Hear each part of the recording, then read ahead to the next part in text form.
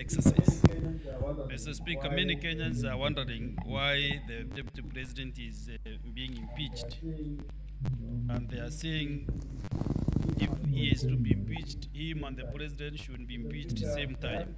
Mr. Speaker, the articles in the Constitution, our Constitution has given the National Assembly and the Senate this mandate to do this exercise on checks and balances to our public officers. And Mr. Speaker, Article 145, which we used this afternoon even to determine whether to proceed or not, is very elaborate on how to the process of impeaching the Deputy President or the President.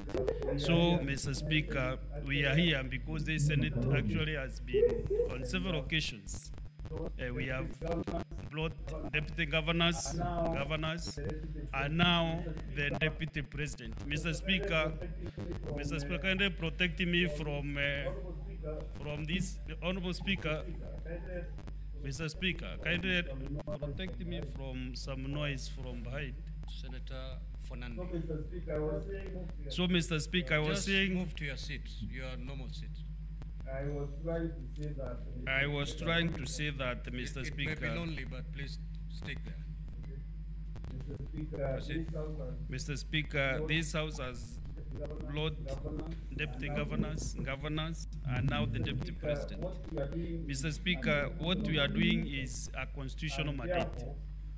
And therefore, I will ask Kenyans that they should bear with the Constitution. It is the Constitution which has brought us where we are. I want to thank the parties that were here for the last 2 days.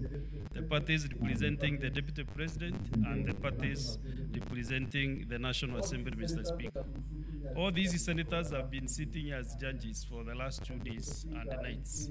And Mr. Speaker, it is only that this is a court, like a high court.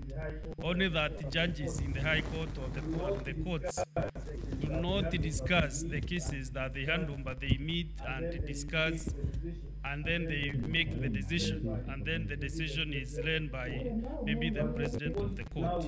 But because now we make a decision through a vote, that is why, Mr. Speaker, we find ourselves here. And this evening, these jurists will make their decision in one or the other. And Mr. Speaker, what I would request Kenyans from today, whatever decision will be made to maintain peace, love, and unity, as was envisaged since independence in 1963. Because, Mr. Speaker, where we are, a decision will be made by the Senate in one way or the other, either to impeach the Deputy President or to uphold, or not to impeach, not to impeach, Mr. Speaker. And I want to talk to the people that represent the Meru community. I want to assure them that whatever decision their senator will make is for the best interest of the Meru people.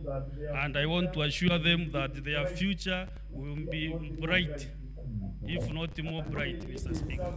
And what they need is service delivery, not individuals. Whatever decision that I'll make is for their best interest, because they elected me to make some decisions.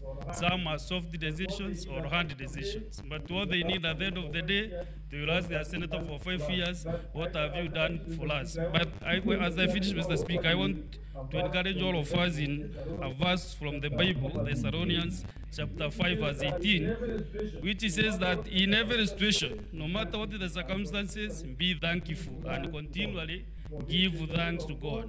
For this is the will of God for you in Christ Jesus. So whatever you do, thank God. Whatever happens to you, thank God, because we always should give thanks to God.